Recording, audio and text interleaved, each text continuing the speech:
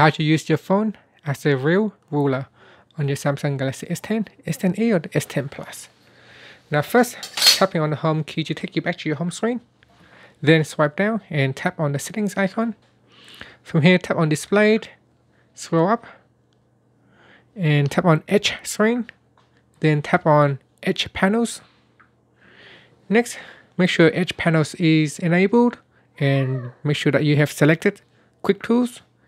If not, select quick tools. If you can't find it, swipe across and locate quick tools. Once quick tools has been activated, tap on the home key to go back to your home screen, and now swipe across to open up the edge panels.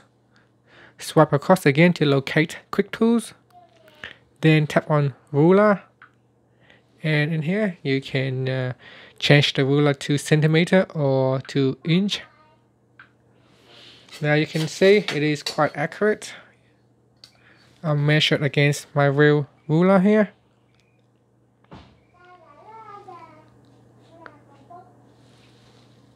So here it is.